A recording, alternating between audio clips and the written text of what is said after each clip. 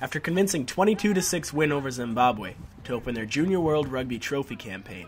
Canada's under-20 men's rugby team shifted their attention towards Game 2, which will see them take on host team Russia.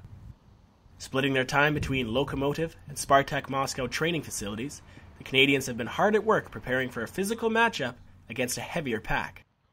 The Canadian forwards came out to play against Zimbabwe, and with an unchanged pack for Game 2, the squad will be up for Saturday's contest, according to 8-man Tyler Ardron.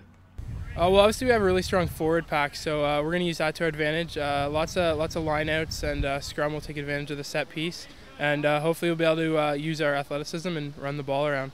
The backs will be focusing their energies on exploiting Russia's defensive gaps, and after reviewing footage of the home team's opener against Japan, they've identified several strengths to target.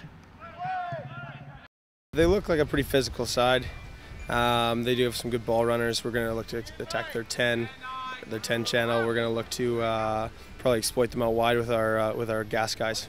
Saturday's kickoff is scheduled for 4 p.m. at Slava Stadium in Moscow.